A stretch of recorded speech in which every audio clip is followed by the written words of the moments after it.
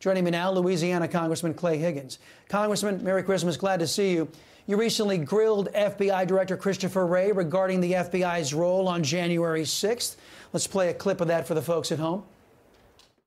A year later, we the people still do not have a definitive answer from you or anyone else in the Biden administration regarding the FBI presence and participation. Can you confirm that the FBI had that sort of engagement with your own agents embedded into the crowd on January 6th?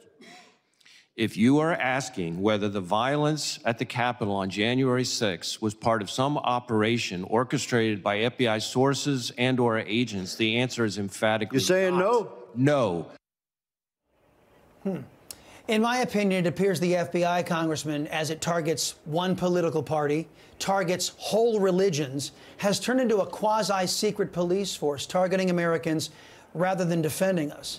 How do you see it? Yeah, very similar from my perspective, sir. The FBI was not only involved in the actions on January 6th from within. They had, I suspect, over 200 agents embedded within the crowd, including agents, or as they would call human assets, inside the Capitol, dressed as Trump supporters, before the doors were opened. Beyond that, the FBI had embedded themselves and infiltrated online chat groups and websites and social media accounts across the country with any group that was discussing objections to COVID oppression. And the FBI, effectively infiltrated those groups. And when you track the text threads and the communications within those groups and find the origins of suggestions of potential violence or an active occupation of the Capitol on January 6th, you'll find that those messages were led by members of the groups that ended up to be the FBI agents that had infiltrated the group. So the FBI's involvement was deep, not just on J6, but on the days and weeks and months prior. And of course, the video that's just recently been released also showing the Capitol Police welcoming in people into the Capitol, not trying to keep them out as we were led to believe initially, undermining this whole insurrection narrative. Congressman, we're also now learning through new court documents, Special Inquisitor Jack Smith demanded a list of Twitter users that liked or retweeted social media posts from President Trump.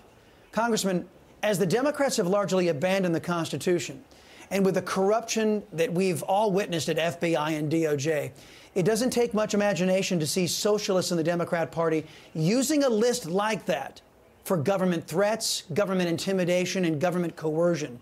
Can Republicans in good conscience continue to fund a DOJ and its operatives in light of their partisan and what I see as anti-American actions?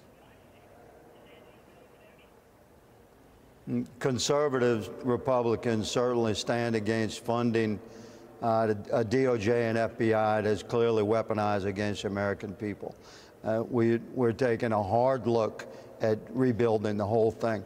So let me say regarding Jack Smith and his request for another list of American citizens under some alleged legitimate investigative effort, I consider it a badge of honor to be on another one of Jack Smith's list. So I just say that his days are numbered, and American patriots are not going to stand idly by, good sir, and allow our republic to dissolve. We are prepared to fight legally and peacefully and within the parameters of the Constitution with every ounce of our might and focus. The leftists will not take our country from us. We're standing strong, and I thank you for being a voice of truth and freedom.